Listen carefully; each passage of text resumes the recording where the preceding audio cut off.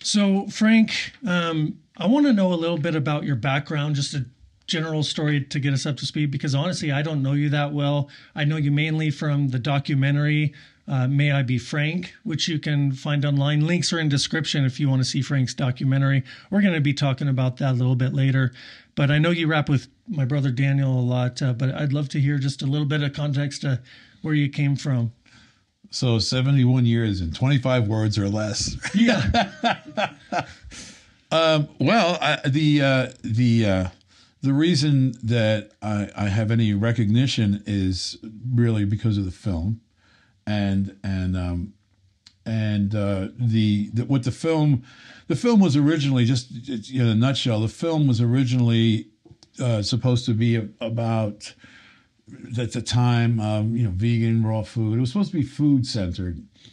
And what happened was, during the filming, there were all these fractured relationships in my orbit, and that became the focus of the film, relationships and redemption. And unbeknownst to me or anybody that was doing it, because we didn't know what we were doing, really it was point and shoot, really, as no one knew what they were doing.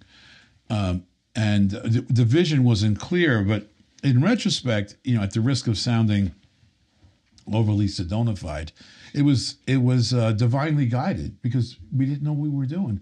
And when I realized, I watched the film a while back, and it's the 12 steps in order. And we didn't plan it. Nobody knew anything about the 12 steps. I was the only guy that was in recovery, but I watched it, and that's what it was.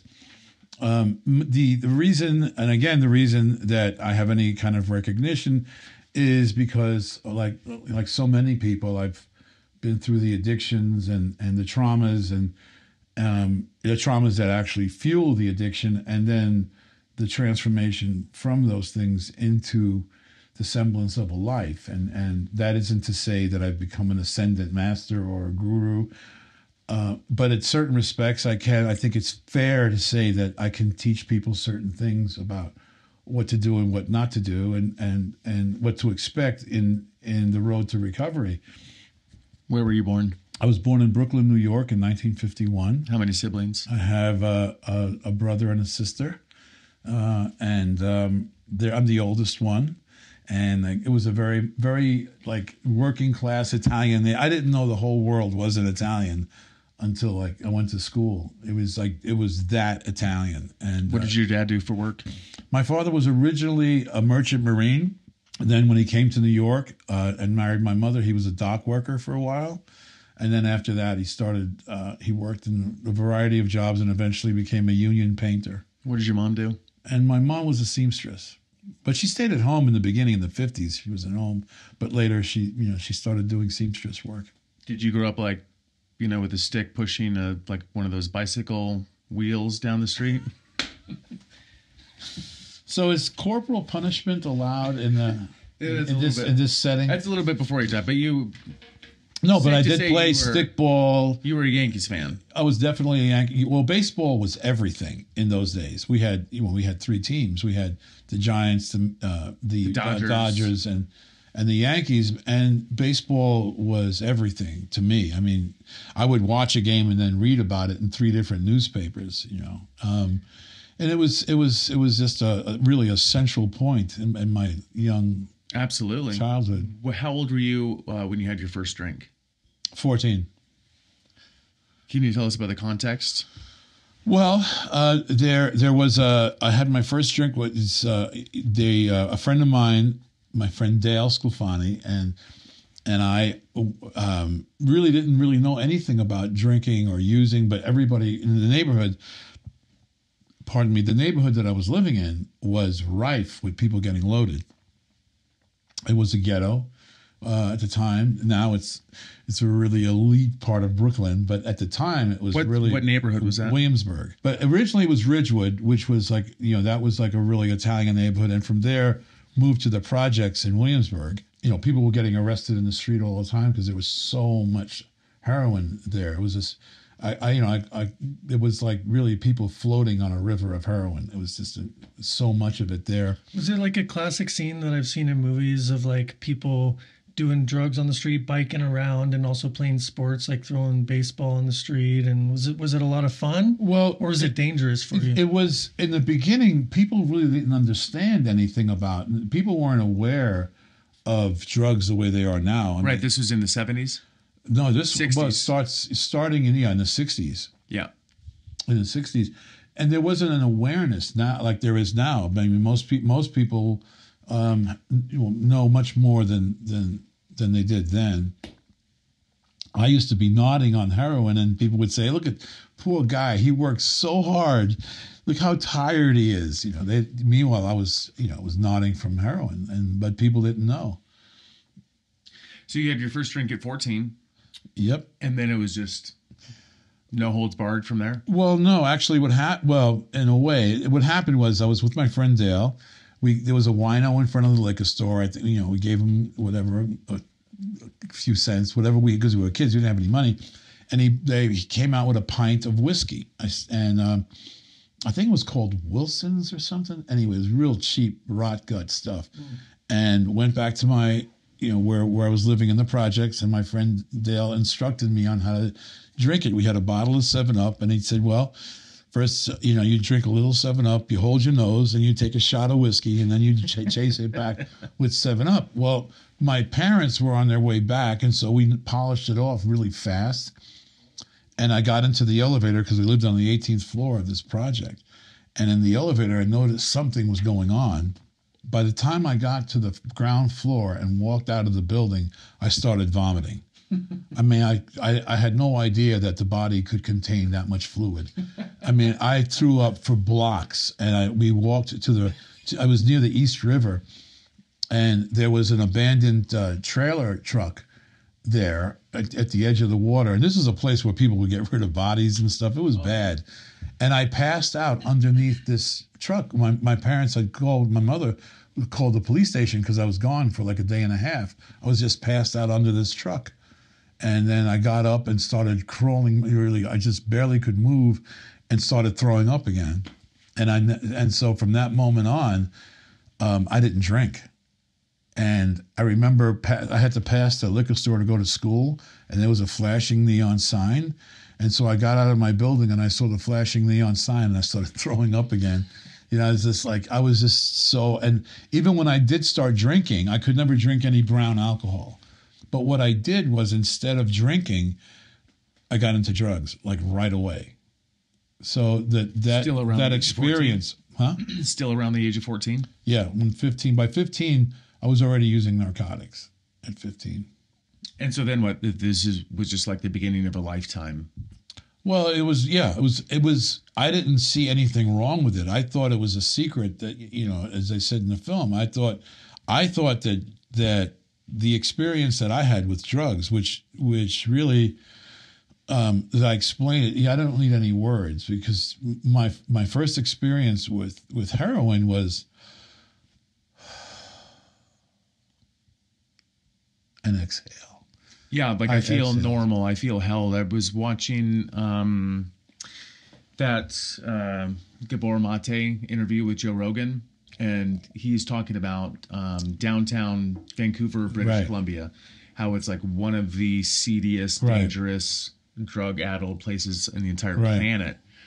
And he's been working with drug addicts and heroin addicts specifically, and he said the most common response is, the reason why I do heroin is because I feel normal. I feel like held.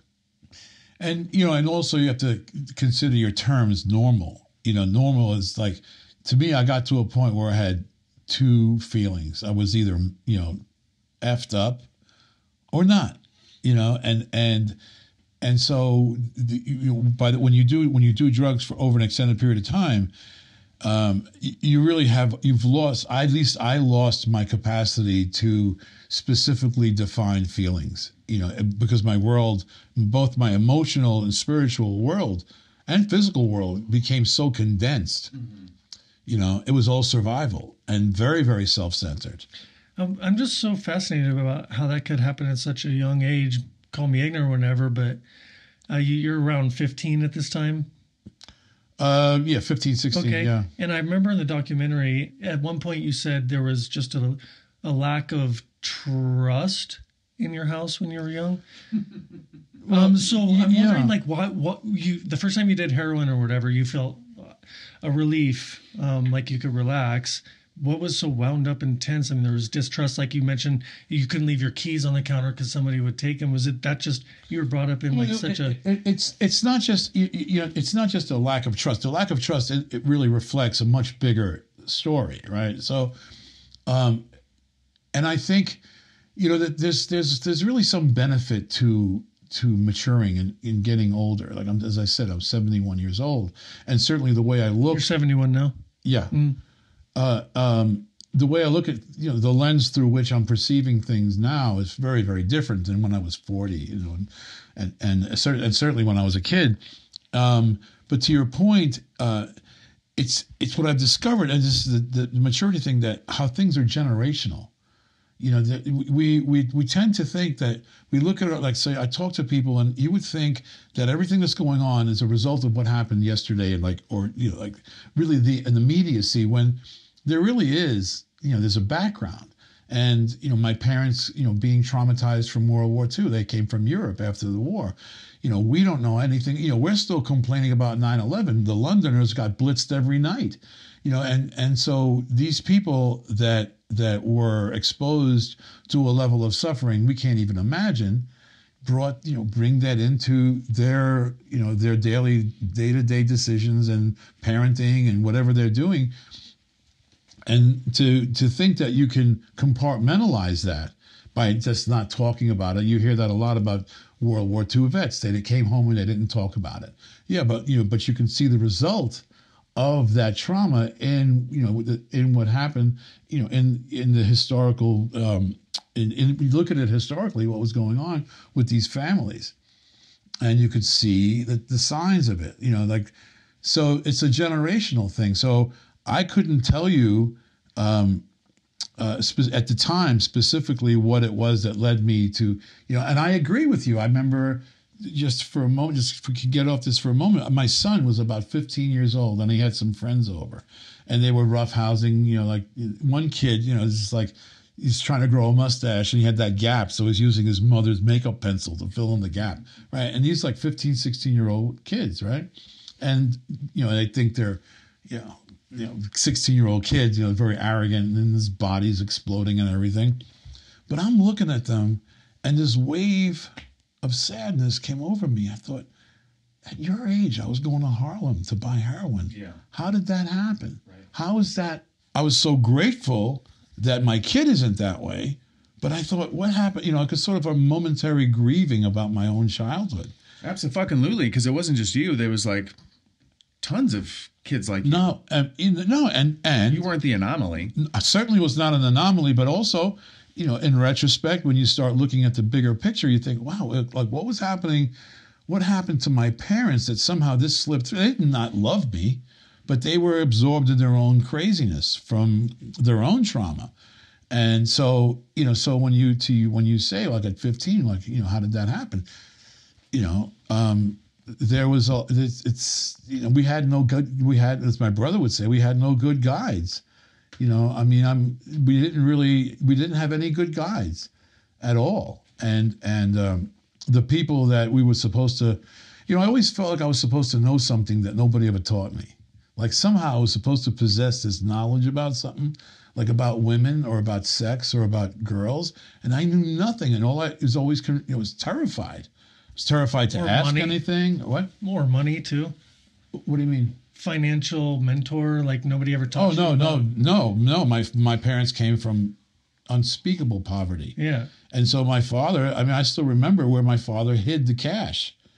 You know, he didn't trust any, you know, those, and they had, rightfully so, because anytime they signed something, most of them were illiterate and they got screwed. So I still remember as a kid, my parents hiding money in furniture, and the way they, you know, they would do that because they didn't trust banks. And it was, so no, there was no financial guiding. Just get as much as you can, you know, I guess was the operative way of the operative. Yeah. So The M-O-M-E? the MO, M-O. modus operandi. M-O-Does that, yes. Yeah. So you have a brother, and was it just the brother and you? I have a brother and a sister. And a sister who died. Yeah. But they didn't like fall into vices and My brother addictions, did he? My brother did. Yeah. Me and my brother would definitely. That's right. That's right. He fell into vices too. But my sister, not so much. no, yeah, it doesn't look like my sister, not so much. But she had her own issues, her own demons that she had to deal with, over the years, and but she didn't go that route. And then I have a sister who passed away because she got really into the life, like really, really bad. She died from somewhere between OD and AIDS, in the tragic. It was really tragic, Yeah.